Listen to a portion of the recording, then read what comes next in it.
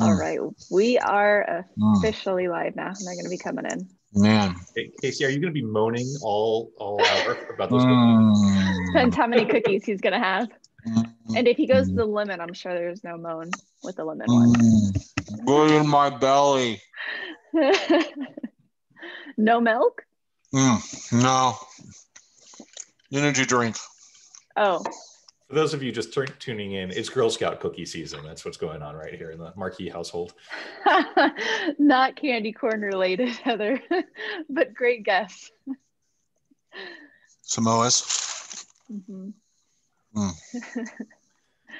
Hi, Amy. Hi, everyone. Thank you, everyone, for joining us. While you're all tuning in, let us know where you're tuning in from. We're so excited to get back to SEO for Publishers in this new year. Paula from Buenos Aires again. Good. We got a good Amy again. Hi, Amy. How are you doing? We actually have our first official question from Julie. Hi, Julie. What is your favorite Girl Scout cookie, Casey? Great question. Look, I don't discriminate. They're all my favorite. But if I had to choose just one, it'd be the tagalongs. So, and I don't have any of those right now because I eat them all. All I have you put are those in the fridge? My wife likes all of her cookies cold.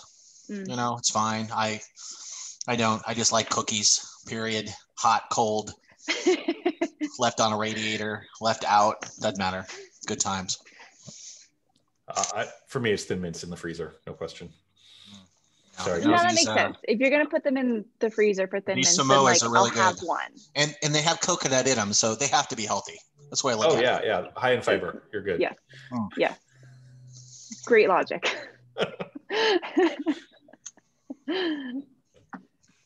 Wow, we have people from all over. Did you Greenland? Harrison from Nigeria. Wow. Wow. Hi, Harrison. Lots of snowy places. My pipes froze for the first time living in, this is my first real winter, and so I got to experience that. So all you living in snow, fun times. I do not miss that at all. Born and raised in Kansas, we used to have the frozen pipes all the time. Nope. Yep. I had to go throw a heater down the well. Wow. Pipes are good now. Awesome. All right. I think everybody's just about poured in. So we are going to get started with the 7th episode. Happy New Year again, everybody, and welcome to our first episode of 2021 of SEO for Publishers with our expert panelists, Casey Marquis and Andrew Wilder. We're down one arson today, but don't worry, we plan to switch things up and we have a lot of technical content today. So as always, feel free to head over to the Q&A box. Definitely drop your questions. We're going to try and answer as many as we can. Anything that we don't get to, we will be addressing afterwards. This presentation will be recorded. We'll put it up on YouTube as well as a recap blog post. So you'll get the transcript, the video, and all of the questions in Q&A answered. So definitely don't worry, but by all means, as you get questions, make sure you put them over to the Q&A. That way we ensure they get answered 100%. So how we're going to do things today a little bit differently. We're first going to dive into a little bit of some stuff that happened in 2020, and then we're going to go into how we can prepare for Q1 of 2021. So Casey, let's get started with some questions for you. Let's go back to 2020 for just a quick second. I know everyone who's attending, just brace yourself. So let's go back. You're blocking that from your memory. I get it. 2020 does not exist. We do not speak of it anymore. I know. We 0, have to 0. the grave. No stars. Would not recommend. Totally get it, guys. No, totally definitely not. But for a hot second, let's go back into the last month of 2020. And Casey, can you kind of remind us what happened on December 4th with the core update from Google? Absolutely. So many of you might be aware that Google launches these core updates, which are the only announced updates that they really do these days. And they launch them very infrequently. We had a core update in January of 2020. We had a core update in May of 2020. And then we had another core update, the last one for the year, in December 4th, 2020. Now, this core update didn't complete until 12/16, which was kind of interesting because we had a big movement of issues on around 12/9 and 12/10. There was a lot of volatility. I had a lot of bloggers reach out and says, oh my gosh, seems like I was doing okay on the 4th. And then the 9th and 10th came along and they had all this volatility. What happened? And it's usually pretty common. Google is going in, they're pushing out and increased signals. They're looking at the data. Maybe they're making some changes. Clearly, if you've had losses, that doesn't help you though. So I know it's discouraging for some people. But with these core updates, this is again, Google trying to improve the quality overall of the search results. Now, I know that a lot of people are confused by these core updates and you're like, oh my gosh, it seemed like I was doing everything right, blah, blah, blah. And then all of a sudden I got hit by this core update and now I've lost like, 20% of my traffic, 15% of my traffic. Now, I know it's frustrating. Now, Google will come out and say, well, in many cases, you might not have been doing anything else wrong. Someone else was doing things better. Of course, that's not comforting for a lot of you. But if you've been affected by one of these core updates, basically the bottom line is that Google has reevaluated quality signals on your site. And these quality signals can look like anything. It's never just one thing. Core updates are very aggregated in nature. It's a matter of improving bottom line quality. It's a matter of improving or removing aggressive ads. It's a matter of addressing thin or low quality content, fixing, modifying slow page speed, making sure that we improve anything that's user specific or user metric related on your site. Now, John Mueller recently explained, especially for positive changes, that let's say you had been affected by a previous update and you'd only made recent changes on your site in the last 2 to 3 weeks. And you're like, Casey, I don't understand. I just had an audit in maybe October and and I was expecting to get recovery from the update in May or in December. In many cases, that's unfortunately not enough time. Google usually says that in many cases, if you've made any changes from 2 to 4 weeks in advance, that's not really enough time to be reflected in the update. And that can be very confusing to users. But in many cases, we really want to focus on the long term. This is a relevancy adjustment. We want to make sure that we're looking at our site anew, that we're trying to do everything we can to get this fine tuning in order. Okay. So when we're looking at what you as a site owner can do specifically to recover from these core updates, I want you to do a couple of things specifically. Number one, and most importantly, I want you to start taking a hard look at your content and make sure that it's satisfying the user intent of the search query. Look at the query, look at how it's written, look at what's being returned in Google. One of the examples that I saw from a blogger who reached out is that she had incorrectly been using how-to schema on a lot of posts when the query and the relevancy of those posts were using recipe schema. A lot of people make that mistake. These are not interchangeable. For those of you on the call who are confused by this, how-to schema should never be used on food and drinks. If it's edible, we always use recipe schema. And so in her case, that was one of the things that really stood out immediately, is that whereas she was losing traffic and rankings on very specific posts, when we would go into Google and look at everything else that was ranking, it was recipe schema, it wasn't how-to. So in that case, I think if we switch all of her how-to to recipe schema correctly, she might get some improvement. We also want to, of course, number two, fix all your technical issues.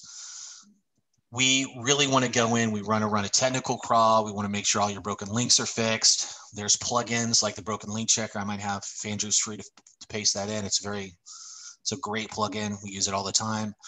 We want to go in and fix 404s. We want to go in and fix 503s. We want to go in and make sure that we've done everything we can on that side to correct things. We want to look at your site and your recipes specifically in the Google Structured Data Testing tool. We want to fix all errors specifically. We want to try to fix as many schema warnings as we can. Bottom line quality, doing little things like that. We want to look at internal linking. We want to make sure, most importantly, brings us to number three, you want to look at your ads. Aggressive ad practices are one of the biggest reasons sites have been negatively impacted by these core updates. How many ads are you running? Are you running video or auto-playing ads? Do these ads follow the user down the screen? Are you, for example, jumping your users from the top of the post to another ad instead of saying, hey, here's a jump to recipe button, but instead of jumping them to the recipe, you jump them to another ad, okay? Those kind of things, especially, again, if you were affected algorithmically, are things that I would look at changing. We want to focus on giving you the best bottom line quality we can for those recipes. Now, One of the other things that is a lot harder for bloggers to understand is the concept of EAT. And when we talk about EAT, expertise, authoritativeness, and trustworthiness, it's not an algorithm, it's a strategy. You know, when we talk about expertise, we're talking about showing clear knowledge, answering the right user intent, expressing clear usability in our content. That's what expertise is. Then we go to the second one, which is authoritativeness. When we're talking about authoritativeness, we're talking about being cited by others. We're talking about being linked to by others. We're talking about being featured by other authors. You know, if you have the ability to be interviewed, if you have the ability to participate in a podcast, to do maybe guest blogging or guest posting on other larger sites, that can really, bottom line, help you with regards to your overall EAT. And then we get, of course, to the trustworthiness. And then when we talk about trustworthiness, security goes hand in hand with authoritativeness. So if you are cited and linked to, you're trusted. And that's what I see a lot of bloggers struggle with, is they just, God, this backlink building is so tough, or I just don't know what I need to do to increase my EAT. And it's just a lot of little things, just like we just quickly discussed here. Now, one of the other things is, and this goes hand in hand with the EAT, is the backlinks and the boosting of site authority. A lot of bloggers come to me and they're like, Casey, I don't understand what I'm doing. I just qualified for Mediavine. I really worked hard. I'm at 50,000 sessions. It's been 2 years and I haven't been able to build my traffic. Well, because when you add ads to your site, you're going to immediately make it harder to build traffic. That's the bottom line truth. And so you have to work harder than a lot of other sites once you've done that, once you've monetized, because you've dynamically changed the technical and the speed setup of your site. So we want to go in and we want to make sure, hey, what other technical issues can we fix? When I have an audit, I usually do 3 areas. We're looking at the technical issues, that'd be leg number 1. We're looking at the content issues, leg number 2. And then we're looking at leg number 3, which are the offsite factors, things like EAT, things like your backlink profile, things like the size of your email list. All those are going to go hand in hand to improve the bottom line quality of your site. And the goal is to make as many of these changes as we can. It's basically called the kitchen sink approach. Our goal is to fix as much as we can between core updates so that Google can crawl and reevaluate our content whenever they can. And that's what we have to work on. So for those of you on the call who are confused by this, we previously did a webinar, and you'll have to help me out here, Ashley. It was a little while ago, and it might have been one of our first ones. And we talked about core updates in detail. I think it might have been the very first one that we did. And we talked a little bit about what Google's looking for. And Google's advice on core updates is honestly not super helpful. But nevertheless, it is something that you should educate yourself on and read. I'm going to paste in that link here specifically. And you want to go through that when you can. But when we're talking about improving between core updates, don't get frustrated. That's the worst thing you can do. People recover from this stuff all the time, but it's hard to do it on your own. Go ahead and seek out help. Consider investing in an audit. Consider going into the food blogger groups and getting some help there, having some people go in and review some issues that might be affecting you. But we want to, bottom line, make your site the best it can be, because it's an extremely competitive niche out there, and it is never just one thing, folks. And Casey, one of the things you mentioned when you were talking about EAT and trying to get backlinks and how complicated that could be, would another option be to kind of do like blog collaborations, like recipe collaborations? Lots of times when we think of backlinks, we think of earning them, but you can also collaborate with fellow bloggers. Would you say there's any risk to that from a competitive nature when it comes to backlinks, or would something like that still be strong from a link standpoint? Well, I think that anything can help as long as it's not done aggressively. So in your case, anything that's reciprocal in nature, you link to me and I'll link to you, especially if it's a 3-way, can set yourself up for issues. For example, the November unannounced update that we had in 2019, and then again in January 2020 when we had the announced core update, there was a ton of linking practices that came out of those updates that negatively impacted bloggers. They had been really trading links at scale between the small same group of bloggers, and we just don't want to do that.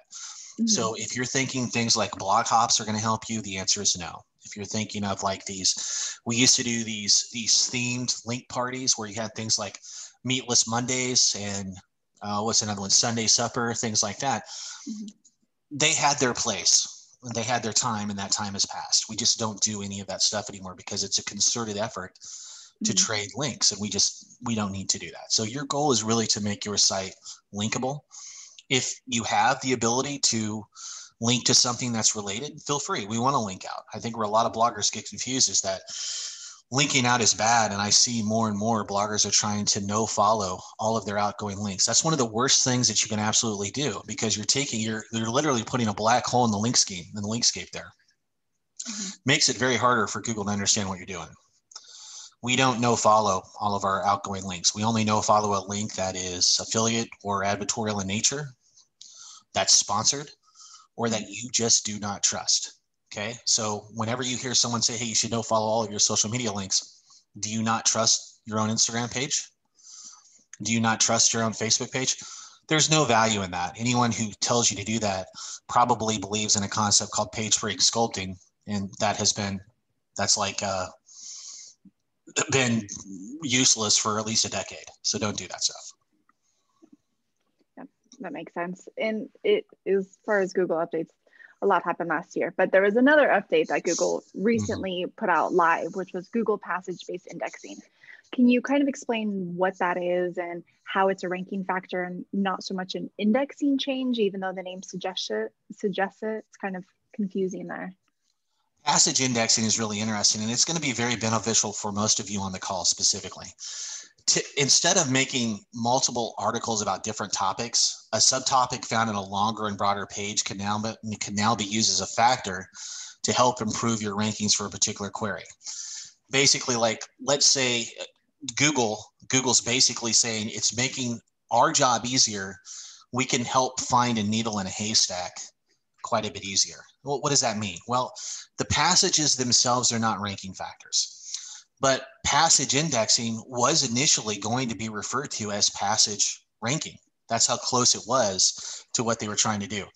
But all this change does is it exists to help longer web pages rank better by making it easier for Google to go down and pull out the most appropriate passages within the longer post based upon the intent of the query and nature. A lot of you have been told throughout the years that you need to have these really long blog posts when we've known for, again, years that word count is not a ranking factor. This has annoyed Google so much that they've started to really come back with these things like passage indexing to make it easier to go through this content and find kind of the meat among all the other spam that's on the page, so to speak, pulling out, using another analogy, they'd be literally pulling out the flowers surrounded in a field of weeds. And that's what they're doing with this passage indexing. And that's good news for a lot of recipe and lifestyle bloggers who still write a lot of these convoluted long posts with superfluous information. It's going to help it make it easier for Google to pull out the information at their end. Now, Google will tell you that there's no way to optimize for this. And that's good. They want to make it as simple as possible. But for those of you on the call who are like, okay, I want to make my pages as user-friendly as possible. What can I do to maybe provide a little bit more guidance, maybe some kind of a headline or a signpost per se, that would make it easier for Google to find my most important information. And to do that, you use jump links. And I know jump links are something that we've talked about repeatedly on some of these other webinars. If you have a Feast theme, Feast has these built-in jump links. I'm going to go ahead and paste over a link to that. They're called advanced jump to links. I do recommend you use these. They're great. Feast jump links. And if you're not on a Feast theme, that's totally okay. I recommend the use of the Lucky WP plugin. It is a table of contents plugin. It's fantastic. I'm going to paste that information over here. I'm going to put two bloggers on the spot. I'm going to put Marie at Restless Chipotle, and I'm going to put Darren over at Running on Real Food.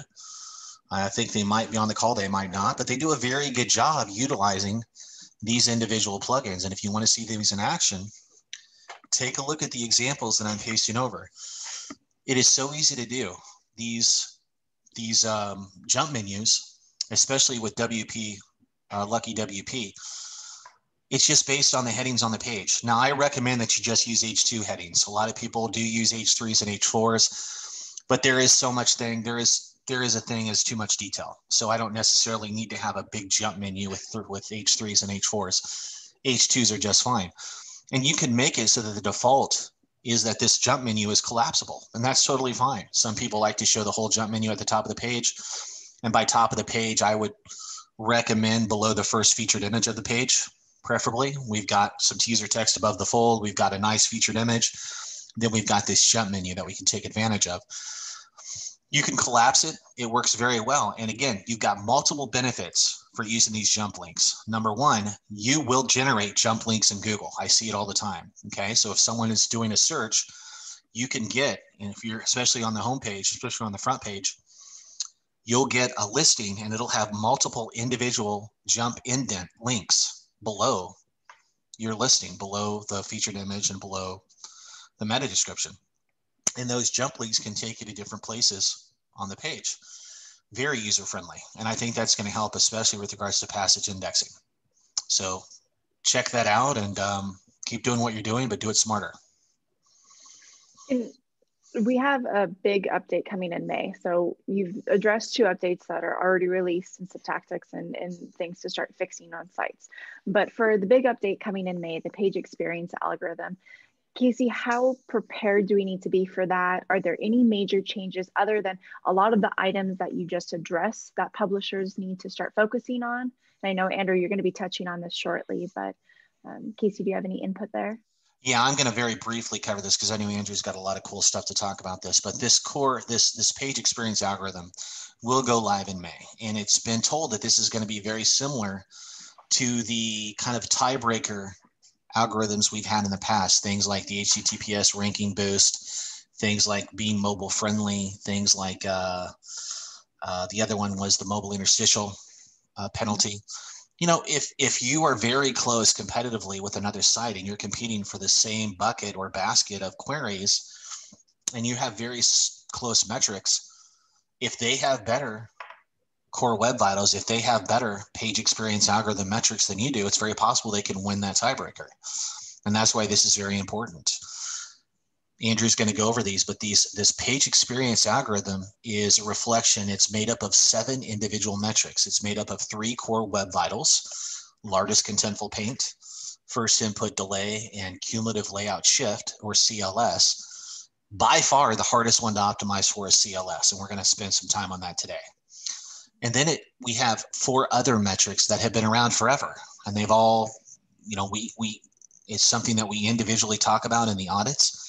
It's something that every blog or site owner should know about. And those 4 individual metrics are mobile friendliness, safe browsing, making sure that you don't have any spam issues against your site. We have a safe browsing tab in Google Search Console, so we can check that. HTTPS, making sure that your site is secured and you've converted to SSL, you've converted to HTTPS. It doesn't happen as much as it does previously, but I still run across a blogger onboarding for an audit and they have not moved to SSL. They're usually with Bluehost, so it's linked.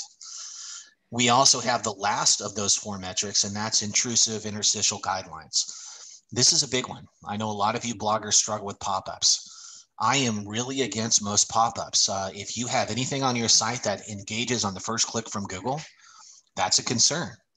So you have to ask yourself, are you willing to accept that this is a violation? A lot of people are confused by how the interstitial penalty works. Mm-hmm. But interstitials are very easy. If it engages on the first click from Google, it really needs to be incredibly small, like 1/3 the size of the page. Okay? Are there any tools to use to kind of run through to make sure that it is 1/3 of the page, or how can you know that you're meeting those guidelines? It's more visual. I mean, especially if you pull out your phone, and if I pull out your phone and I click over to a page from Google, and I'm immediately confronted with a pop-up that I have to close, that hurts you. And a lot of bloggers think, well, you know, I've got to get those pop-ups. One of the things you might want to consider is just a small strip that you use on the top of the page or something like that will allow you to passively collect these emails. But the better option is to use what are called exit-only pop-ups. These pop-ups only enable after you're leaving the page or when you start navigating between pages. That's when we talk about exit-only intent. And I know it's confusing because we have people pushing pop-up products, but only a very few of them understand how to do it correctly. One of them that does it extremely well is MiloTree. MiloTree, I was very fortunate to visit with their founders earlier this month. They have I know there's an interview there going live in a couple weeks, and they do extremely well. They really only do exit only, and they make it so that their pop-ups are only seen by one person as they're navigating through your site. Nothing is more annoying to me than to go through a site and have a pop-up sent to me on every page. It's the worst. You need to understand that on the call, guys. You're not doing this. Most of you have to go in and specifically get this fixed. You should only allow the one person during one session to see that pop-up. We shouldn't be giving them, I shouldn't be closing a pop-up on every page I navigate your site, whether that's desktop or mobile. So we really want to focus on the user experience. That's a big one, that intrusive interstitial thing. So be aware of that. And I guess the final thing I would say here is that, and this is also important, a good page experience doesn't override at all relevant high quality content. So in some existences where, and this is again, basically directly from Google's John Muir, in cases where there are multiple pages that have similar content, page experience becomes much more important for visibility in search. Okay, so if the pages are really close together, just what we talked about, tiebreaker. But if the pages are not close together and one page has terrible core web vitals or terrible page experience metrics, but it is by far the better content, Google's still going to serve that page. So this isn't an all or anything situation. Still have to have the best of both. Exactly. And I know it's tough to see, but we're in an incredibly competitive niche here. So for those on the call, they're trying to build traffic. For those of you, I'm going to use vegan bloggers, gluten-free bloggers specifically, because that's incredibly competitive sub niches of recipe blogging in general. Those bloggers that are able to cross the T's and dot the I's as much as possible with the concepts that we're covering today are the ones that are going to have a very, very happy 2021. In Google's article announcing the page experience algorithm, which we'll put a link to here, they talked again about AMP. And earlier, Casey talked about AMP. Google specifically said in this article how they continue to support AMP content in Google search, basically hinting that they're going to prioritize it. So if publishers haven't already, what's the importance of installing the AMP plugin and start creating AMP content? Where do you stand with that? This is very important. So if you guys don't remember anything else today, remember this. You do not need to be using AMP at all, period. Do not even think of installing the AMP plugin. AMP pages do not monetize. AMP pages are something that Google has really dialed back specifically, because what happened, and there's a whole article on this, and I'll try to find the article and reach to it. Congress got involved when Google came out and said that AMP pages might be treated higher in search. Well, Congress came in and says, well, hey, not everyone can do AMP, so you can't really do that. And then Google kind of backtracked and says, oh, you're right. We're going to say, we like you to use AMP, but we're not going to give you any super huge benefits to do this. And it's very important for you to understand that. AMP is not a ranking factor. AMP has never been a ranking factor. AMP pages have a hard time monetizing. That's why Google came out with these core web vitals, is because it's easy for you now to optimize a regular non-AMP page to be as fast or competitive as using the AMP framework. Matter of fact, plenty of examples where we have non-AMP pages that are substantially faster than an AMP story, as an example. Now let's talk about where AMP should be used, and that's in web stories. And I know many of you are familiar with that, and we're going to touch upon web stories today, hopefully as well. AMP is very important for those, but you don't have to install a plugin. That's just the web stories. You have the web stories AMP. You're using AMP, but only on the web stories. And that's fine. That's what I recommend. You want to use the web stories. They're powered by AMP. That's great. There's a web stories carousel. You will get benefit from that. But don't think that one allows you to do the other. We would never, for example, want you to start using AMP for all of your recipe and other non-recipe and other non-web story content, because there is literally no SEO benefit to doing that at all. Yep, 100%. All right, well, let's switch gears over to you, Andrew. Casey, thank you. That was so much in depth and absolutely incredible. Andrew, Casey talked a little bit about some of the metrics when it comes to core web vitals, but can you share where you can discover if you have any errors or if you're missing the mark on some of the metrics? Are there any tools out there? Is it in Google Search Console? What do you do? Sure. So there are actually a number of really good tools. So just to reiterate, the stuff we're really looking at and talking about the most right now that's happening basically with the change coming in May is the 3 new metrics that will become a ranking factor. That's largest contentful paint, first input delay, and cumulative layout shift. So you're not going to be able to tell what these things are by just loading up a page and looking at them. So you need to use a testing tool to actually like get the actual numbers. So like largest contentful paint, you want that to be under like 2 to 2.2 seconds, for example. Like that's considered good. So the largest contentful paint, what that is just the biggest thing on the screen when you load it before you scroll on a mobile device. So if you have a really long post title that spans across 3 rows, that might be the largest contentful paint for that page. If you have a really big picture that's above the fold, that could be the LCP.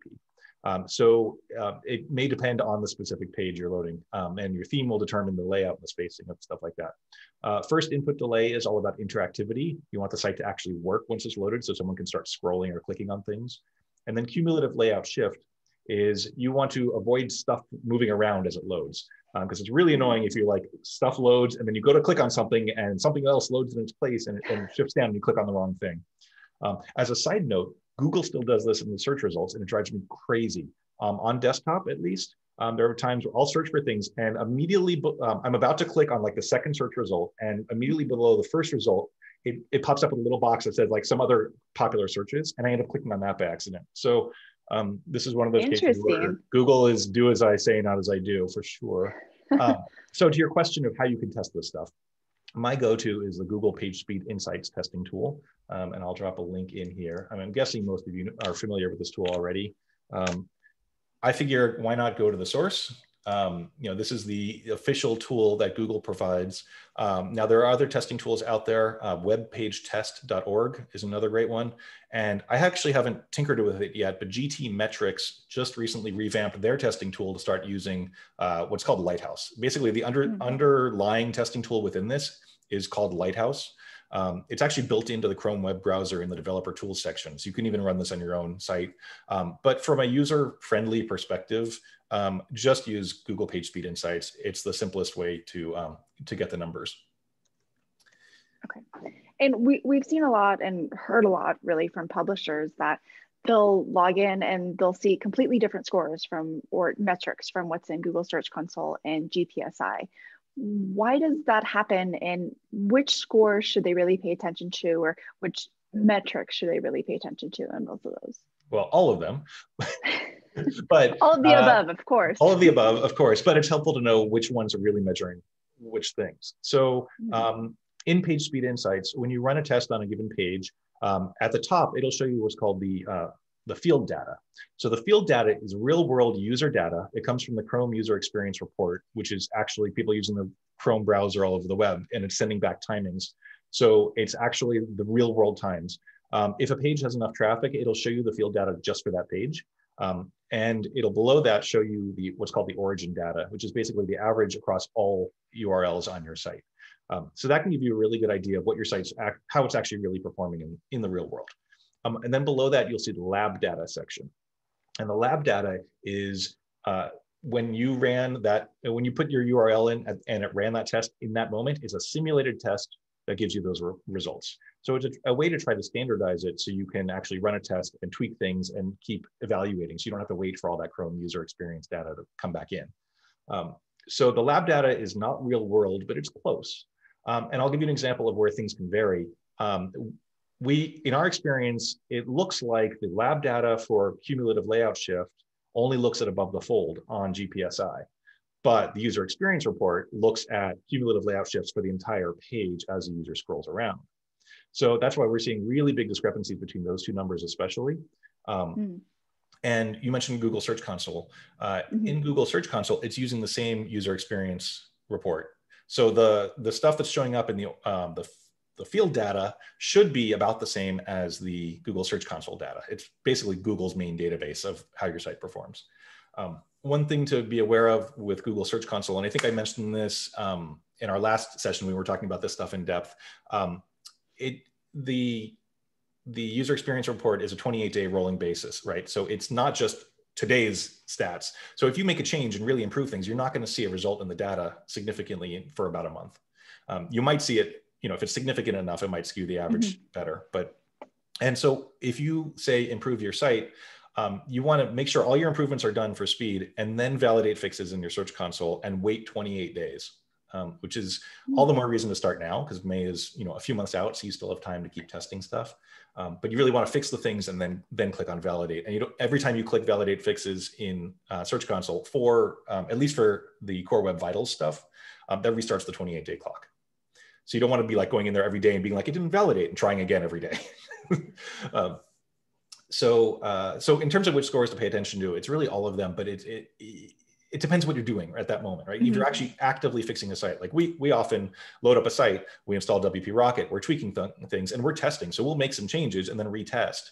And so it doesn't do us any good to look at the field data there. We have to look at the lab data. And then based in experience, we go, okay, we've got the lab data good enough. Now we're going to validate fixes and make sure in the real world it actually applies that way. And does the lab data, is that kind of simulating what your normal user demographic would be? So it's supposed to be as if you had a month's worth of traffic, you're able to see it within a day? I'm trying to remember. I think they're still simulating a 3G connection. Okay. So, it's helpful to kind of simulate a slower connection because you can see a more nuanced difference. If you got a crazy fast internet connection and a really fast processor on your mobile phone, things are going to load faster. So you can't, you won't see that nuance. So the simulation slows it down a little bit too. Keep in mind that the Chrome user experience report is global data. So if you got users in more remote locations, or who are on slower cell phone networks, not on 4G or 5G, but they're on 3G, that's going to affect your data, your scores too. Okay, that's definitely something good to consider. So say you go in, you see the metrics, you see that there's errors, and you're trying to fix them. How badly do you think that the Core Web Vital metrics, if you don't meet all of them and if you don't check all of the boxes, are you just going to lose traffic right away as soon as May hits, or is this kind of going to be a gradual thing? How scared, and how scared should publishers be, and how fast should they start trying to make changes? So, first, we don't know yet how big of an impact this change is going to be in May. Casey was talking about it a bit, and I agree with him. I don't think it's likely to be a massive impact. Okay. The content is still the most important thing, right? User search query intent, answer the question, provide great content. If you do that, you're going to be great. So this is probably going to be more of a tiebreaker or a slight ranking factor. There's hundreds of signals here, and this is just one more, but everything adds up, right? So, if this is such a competitive space, you want to make sure your recipes perform better, or whatever you're writing about. So why not do you make it as fast as you can? Also, it's not just about SEO. It's actually about user experience, right? If your site is fast, your users will like it more. They'll spend more time on the site. They'll actually wait for the site to load, so they'll actually see your content. And then with the cumulative layout shift, that's more about annoying visitors. I will say ads are the biggest culprit here, particularly as people are scrolling. As ads pop into place, and if they shift content down, that's really obnoxious for a reader, right? So that's the kind of thing when we're talking about, so things can be implemented gracefully, or they can be like, a kind of a bludgeon your audience, right? So you want to make sure you're going to have to serve ads if you want to make money, but you want to make sure they're implemented gracefully.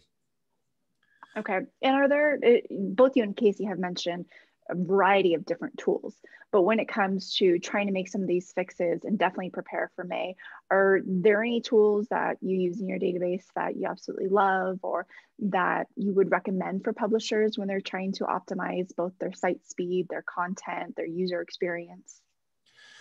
So in terms of actually fixing the problems rather than testing the problems, our first tool is WP Rocket. We include that on all of our support plans. It's a premium plugin that does caching, but also on-page optimization. And it's constantly evolving. They recently changed how they do some JavaScript stuff. It works pretty well out of the box, but you do have to enable a few more settings and test carefully to make sure it's actually optimizing all of those things. Sometimes we have to do a little bit of code, honestly, especially with cumulative layout shift. We might have to put a CSS spacer in there so that we've already predefined the space. Another thing that WP Rocket recently did was they have a image height and width fix. So if you happen to have some images that don't specify the image height and width in the code, the browser doesn't know how big it is. So it won't put any space there. And then when it actually loads the image, it expands the space. Well, WP Rocket can now basically add that to the code to say, okay, the image is going to be this big. That's not a huge problem on WordPress, especially in content, because normally when you insert an image, WordPress by default will put that in there, but that's one little tweak. One other thing, this is actually like breaking news as of like a day or two ago. For those of you who use Slickstream, which is that recommendation engine with the film strip at the top, we've been working with Kingston and Carl there to help with the cumulative layout shift issues on that. Because what was happening was the page would load and then the film strip would load and it would push the content down. And so that triggered a whole big layout shift. So we were manually adding some style to put a spacer in for that bar, but now they've actually made it easier with the most recent update of their plugin. If you use the Genesis theme or Genesis framework, so anybody using Foodie Pro or Brunch Pro, there's now a setting in the plugin to actually insert it and it'll manage the layout shift. So they're we've still got a few months and like all these tools, everybody's working to solve these problems right now. So that's another example, I guess. And prepare. Well, there's, as if we didn't have enough new things or things to start working on, there's another, I guess I'd call it a fad. It's been around for a year now, but it's now getting really popular. And it's the web stories. So is this Google's version of like an Instagram reel or Instagram stories, or what are web stories? And is it something that everyone needs to go jump on the bandwagon right now? Well, so web stories are basically like Instagram stories or Facebook stories, where you've got a vertical pane that's the shape of a mobile phone screen, and it'll autoplay, it'll auto advance between steps, or you can tap and it'll jump forward, right? Personally, I hate them. I hated them on Instagram, I hated them on Facebook, and I now hate the Google web stories. And the reason I hate them is because I think the usability is horrible. They're basically carousels from early 2000s. And like the usability has been debunked from that. So that's my soapbox. That's my own personal opinion. So that may be controversial, but I just think that the interface isn't great. Now, can they be great? Maybe. And I may be tilting it with Mills because if I'm going against Google, then Google's going to win. So basically, this is Google's implementation that allows publishers to publish their own version of Instagram stories or Facebook stories on their own website. So this is technically, it's actually just another web page. It's built in AMP, but you don't really need to know that. And it will step through those different pages like a slider. And you can view it on desktop as well. It kind of gives you like the thing, and you can see on the side the next slides coming up. And then within those pages or panes, you can add animation, you can add video, you can add various things in there to create an engaging experience, hopefully. Okay.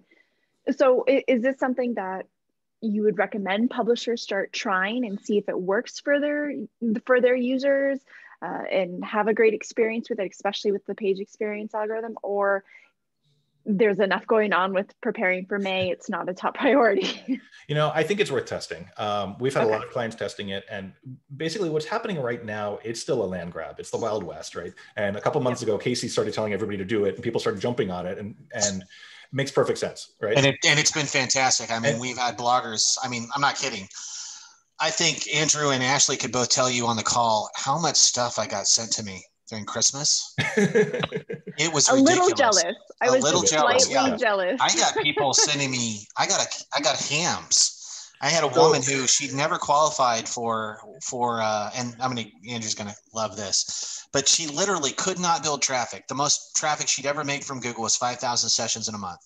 She did one web story and got 25,000 recorded traffic. Wow! Just in a week and here's the best thing is that it's not going to help her much qualify for Mediavine, but she got a crap ton of email signups and she was able to convert that traffic other ways. So that's the trick. Very important. What we're seeing though is, so here's what happens basically right now is you publish a web story. Yoast if you have Yoast SEO installed, it's smart enough to add your web stories to your sitemap. That's all you need to do for Google to crawl it. And if you want to create a web story, you can use the Google Web Stories. That's what it's called, the Google Web Stories plugin for WordPress. Slickstream also has a web stories tool that they're rolling out, which is also very slick. So what's happening right now is you publish some web stories, and assuming you do a decent job and you make some actually good content in that web story. That's very important. That's very important. So you create a good web story, and ignore my curmudgeonliness about this. Then what happens is Google Discover may pick it up, and Google Discover is the feed that's in the Google app on phones. So anybody who's got an Android phone, there's the scroll below the Google search box that basically is like recommended content. And so Google is basically testing putting your web stories in there, and that can generate a whole boatload of traffic. And that's what really is driving this. You can see some of this in your Google Search Console. It'll show there should be a Discover feed or Discover set of stats. What we're finding though is most of our clients are coming back saying, I had a huge spike in traffic and then nothing. So Google tested out for a while. So so I guess I'm saying that as be prepared for that. And like Casey said, set it up so you can use that spike in traffic to your advantage, whether that's to get people to a post where there's an opt-in or something like that, right? So you're not going to earn a lot of money from the web stories themselves. It's sort of like the secondary effect where you can get this traffic and then figure out what to do with it. Right. And to that extreme, to that effect, let's add a little bit onto that. Mediavine, again, they're very quick to jump on the web stories bandwagon. They launched a plugin to allow you to monetize your web stories. If you're with Mediavine, it's pennies on the dollar, but it's something. A lot of people are frustrated. They'll do one web story, it'll do well. They'll do another web story, it won't get picked up or it won't do well. And they're confused. Well, I will tell you guys that a lot of the web stories I've been seeing lately are complete and utter garbage. And when we talk about web stories, we really have to really think about this is a land rush. There is a lot of competition.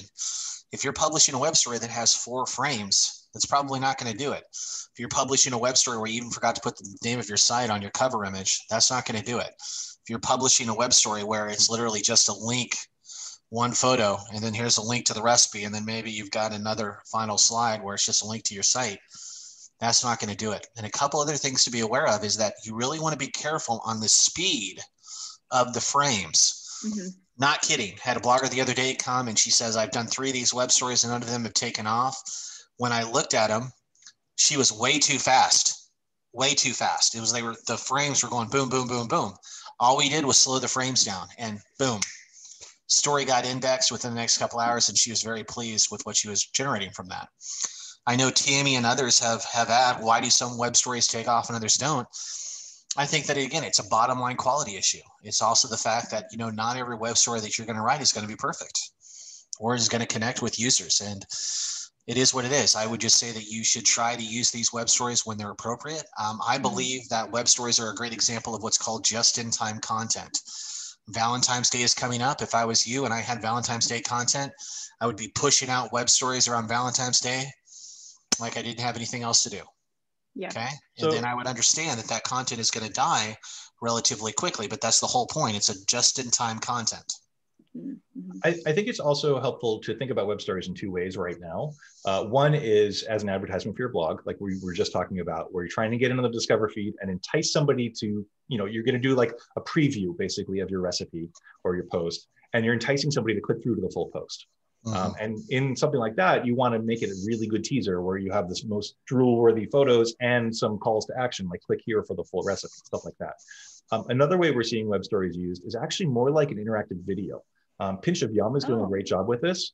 And I'm going to send a link here of an example. If you go to her Lindsay's squash salad with kale recipe, if you scroll down, it takes a second to load, but there's a lead photo and a couple paragraphs, and then she's embedded a web story in the blog post. And it's not an advertisement to go to the post. She's using it like a how-to video. So you've got like 10 different panes, and each pane is a different step in the video.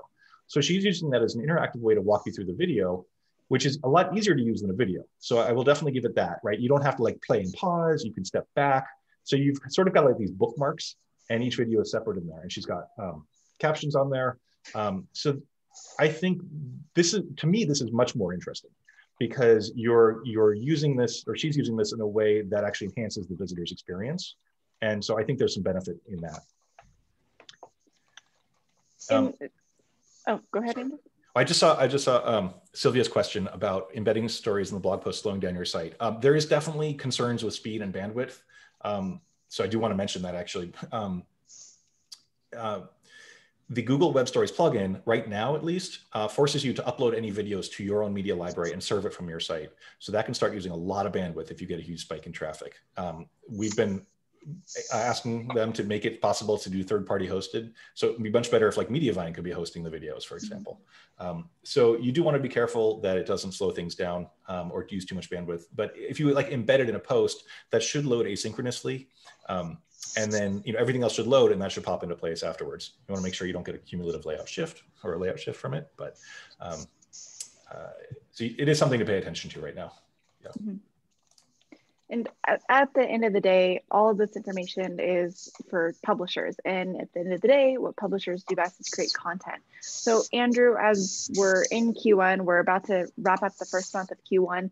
What content priorities should publishers really focus on when we know May is coming with a big update, with the big update that happened in December, getting back to basics with content? Where should the focus be in Q1? I think my advice would be the same as it is every year. Think about what's coming up seasonally, start looking at that content and republishing, sprucing it up, maybe creating web stories for that content, right? Like Casey was just talking about Valentine's Day. Who knows what the heck is going to happen with the Super Bowl this year and how that's going to land but like Super Bowl recipes are always huge, right? Or Cinco de Mayo recipes and all that stuff. So as always, you want to be thinking about what's coming up and republishing. If you're someone who's just starting out, you're writing new content for that. If you're someone who's got 500 or 600 posts already, you've probably already got the content. You don't necessarily need to add more content. You're probably better off repurposing and sprucing things up. In terms of the stuff that's coming up, let's see. Your question was really about content, because I'm thinking technical stuff right now. But you have the technical mindset always. Always. That's why I stopped writing my food blog. So yeah, make sure your content's good. That's the bottom line of SEO is make sure your content's good and your technical stuff is done correctly. Like you do those things and you're in good shape. And so web stories are just content. Recipes are content. Give people what they want. And, I think one other thing that's a really good exercise, and I've said this before, is look at your site on your mobile phone. We all work on our desktops, right? When we're creating this content. I'm working on 3 screens right now. And when I pick up a phone and look at a blog and it's overrun with ads and I can't even read the content, there's a problem, right? Yeah. So I think it's good to do just a quick reality check. This doesn't have to be super. Let's talk about that really quick, because we've had a couple of questions on aggressive ad practices. Yeah. When you hear colleagues like my colleague Glenn Gabe over at IQ Interactive and other places, Marie Haynes Consultings, who they, along with myself, have access to literally hundreds of sites in various niches. And whenever we are talking about ad aggressive practices, we're talking about things that are not the norm. You have auto playing video ads that follow you down the screen. Now, most of you on the call are with Mediavine and AdThrive. I'm not kidding. They have rogue ads all the time. I can't tell you how many times I'm on the call and I see an auto playing ad with sound. That's a no-no. So we always want to be vigilant about that. You should be testing your content regularly. Now, I will tell you that some of the other ad networks are much worse. No reason to throw anyone under the bus, but you know who they are if I haven't said Mediavine and AdThrive. And they're very bad about, a lot of this being very aggressive. You should not be running any above the fold leaderboard ads at all, period. You shouldn't run them with Sheet Media. You shouldn't run them with AdThrive. You shouldn't run them with anyone. You should also not be running any leaderboard, any skyscraper ads on your sidebar that pushes below the fold your actual About Me photo and indexable content. You shouldn't be running any ads that pop in between your title and the first indexable content on the page on desktop, and that includes mobile as well. And honestly, you need to start dialing back the affiliate links, especially if you're stuffing your recipe cards, not only with affiliate links, but affiliate product links. Those Amazon affiliate product links are so slow. It's like watching me run a mile, okay? No one wants to do that, okay? You don't want to do that. You want to remove those product links, those Amazon product links specifically. You are never going to make enough from your ad card to justify the just terrible in the toilet metrics you're going to put up on the paid speed tools. And I was talking to a blogger today. She just onboarded for a full audit in June, and same issue. Completely create ads are just completely stuffed with all these Amazon product ads, or these, I'm not even sure it's Amazon product ads. I think there's just a way for you to put in actual product ads from Mediavine, not a fan of those at all. Okay, less is more with ads. I want you to monetize. I'd rather triple your traffic and have you run less ads and make twice as much money. That's my bottom line. That's why I think the audits have been so successful. That's always been my approach. Mm-hmm. And that makes sense. All right, we are about to head to Q&A. There's tons of questions in there. So thank you everybody for putting your questions in there. If you have a question that you want to ask the panelists and haven't yet, head on over to the Q&A box and definitely drop it in there. We're not gonna be able to hit all of them, but after the panelists review all the questions and they do address every single one, and then we publish them in the recap. So you do get your question answered, whether or not it's here or later on the blog post. But Casey, Andrew, I have one last question for both of you. Casey, if you want to go first, wrapping things up with all of these updates, the new content types, the optimization, the user experience, what are 3 things? If a publisher was only going to focus on 3 things, what would you recommend they focus on this first quarter fixing? I would immediately go into your Google Analytics and I would make a list of everything that was doing extremely well in the first quarter of 2020. And I would look at that content right now and see if there's anything that we can update and republish based upon all the lessons you've learned, hopefully from this webinar and all the previous SEO for Publisher webinars. And let's refeature that content. Now, previously, you've heard me many times talk about the difference between updated and republishing content. Well, if you're making substantial changes, I'm always all about republishing content. Okay, we clone the post, we make a ton of changes. We update the modified in the last published date. Boom, we hit Google, we hit our RSS feed, we hit the homepage with all that new content at the same time. Now, unfortunately, we've had a ton of issues with Revisionize and Revision Manager TMC. Here's the thing. Yoast just introduced a new plugin called the Yoast Duplicate Post Plugin. I've recommended it for the last 2 weeks. I've got 3 emails, testimonials from bloggers who are telling me that it works very well. So I can tell you that that is something that you might want to look into. It's called the Yoast Duplicate Post Plugin. It does everything that these previous plugins did, but it clearly is maintained. And that plugin will allow us to clone a post, make all the changes, recombine the cloned post with the original post at the same URL and have that go live at a date of your choosing. And that's what we want to do. Oh, I'm sorry, I only took 1, right? So we've got the republish the content in analytics. Number 2, I would be focusing specifically on those core web vitals. Can we get that stuff improved? Seek out help. Many of you might be on blog support plans, and I can tell you that Andrew loves to receive your emails about core web vitals. He tells me that it soothes him like a baby at night. It's like a warm hug to receive all these emails about core web vitals. Maybe you're signed up with Grayson Bell over at iMark Interactive. He has done a lot of research. He's actually been able to make some very good gains on clients that I've sent over. Maybe you're with Charles Smith over at WP Opt.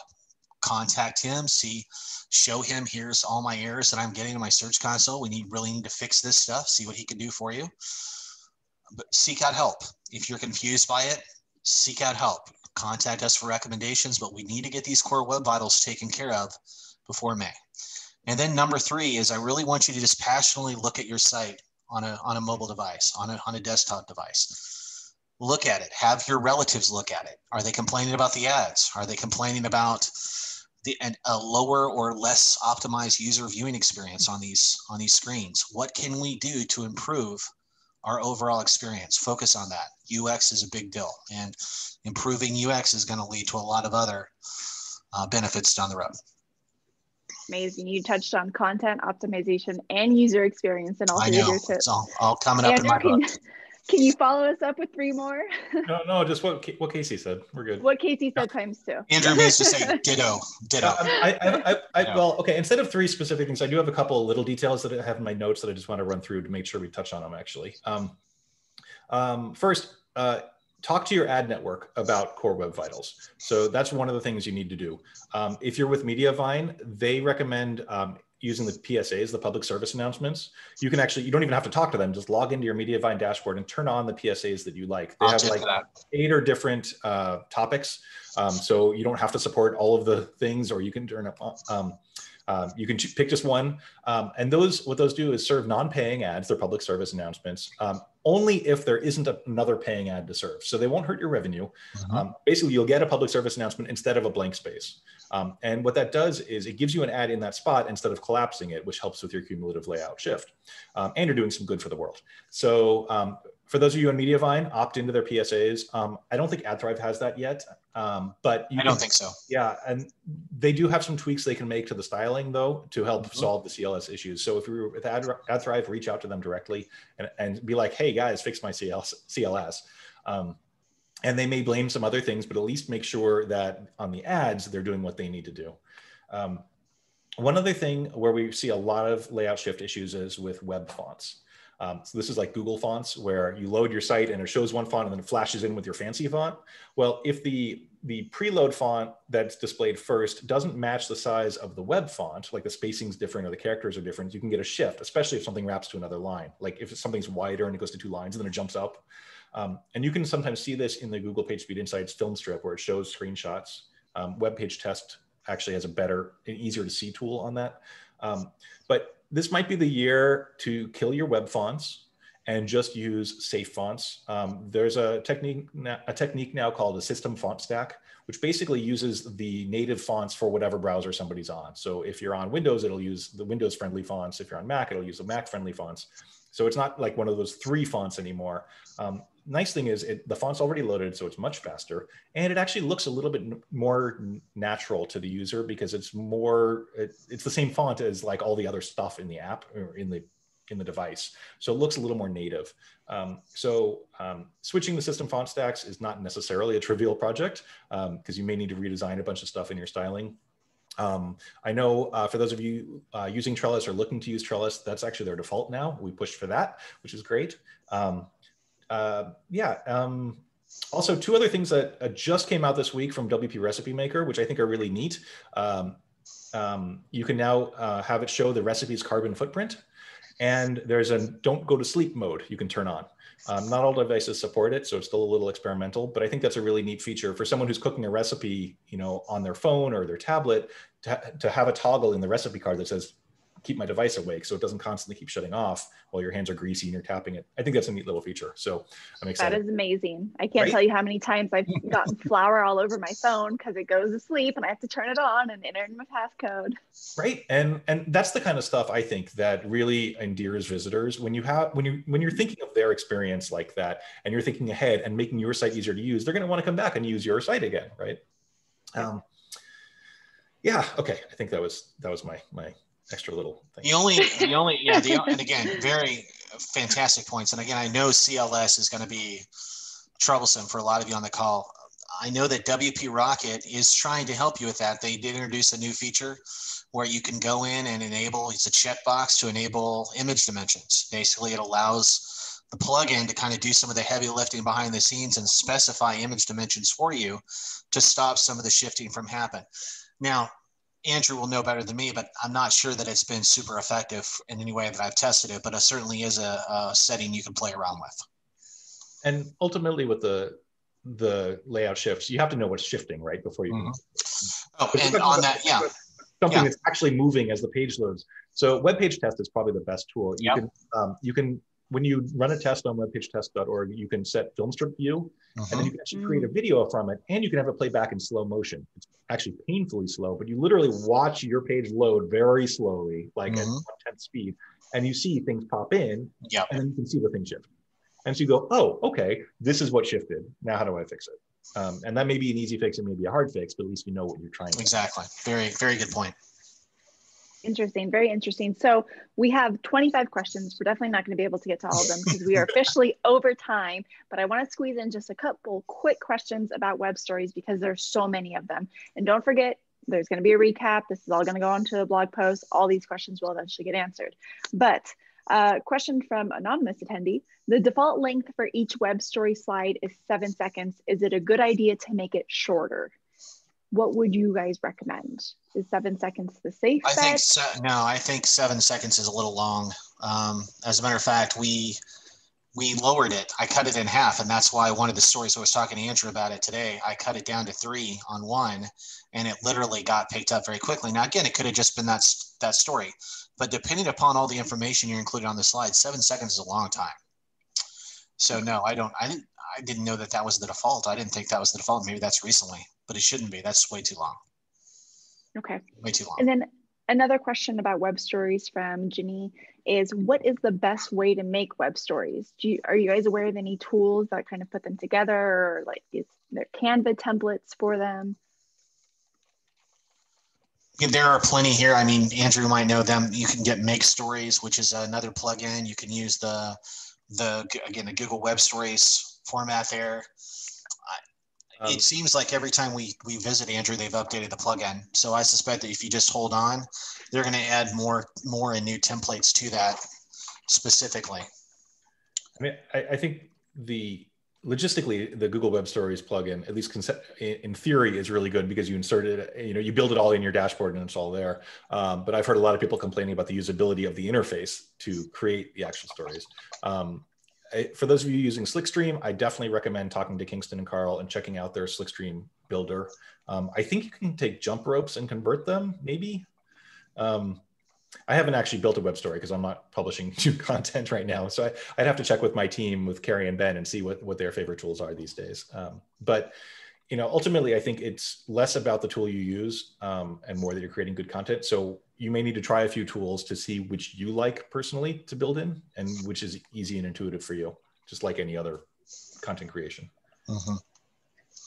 And the final question to wrap everything up, is it worthwhile to unpublish a just-in-time web story and then republish it next year? That's a good question. And I would say no. And the reason I would say no is that when we unpublish something, we are creating a 404 to something that's already indexed, especially if it's done this for a long time. That could be a low quality signal to Google. I would just leave it and we'll come back to it. Maybe we could refeature it. We can refeature it in the future. You could refresh the sitemap on that. You could go ahead and provide some new links to it, get it to pop back in for consideration. But no, I don't think it's a little bit too soon to worry about no indexing these web stories or definitely unpublishing them. I don't think we should ever unpublish anything. That's just a temporary 404, which long-term could hurt bottom line quality on that specific page. Perfect. All right. Well, Casey, Andrew, thank you so much for everything that you shared today. This was absolutely amazing. Attendees, I know we went over a lot of stuff, but don't worry, you will have the replay. We'll be sending out an email next week with all of this information for you guys to read the rest of the questions and answers, as well as rewatch this as you need to. Next month, we're going to be having the next episode on February 24th. So you'll also get an email. Everyone who registered will get an email with those details. But thank you, both panelists and everyone who joined us today from all over the world. Thank you so much for joining, and take care, everyone. Bye, everyone. Thanks, everyone. Bye-bye.